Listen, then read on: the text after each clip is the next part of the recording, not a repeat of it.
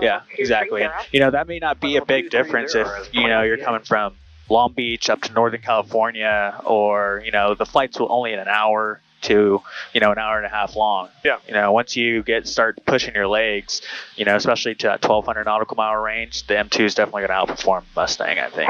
Yeah, I mean, they're obviously going to outperform at anything, but the difference on an hour and a half flight, you're talking, 4 or 5 minutes. Yeah, easy 4 or 5 minutes. And you're probably burning, I don't know the exact number, but 15% less in terms of fuel. So when you talk about missions, you talk about, should I look at a Mustang?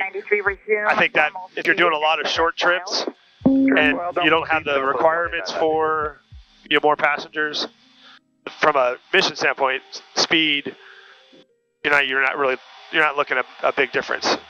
But said, if you get above those trips, that's when you start to see the big difference in that 70 knot speed. If you're trying to take it halfway across country, Horizon 2071, you start talking hours and more stops. Yeah, exactly.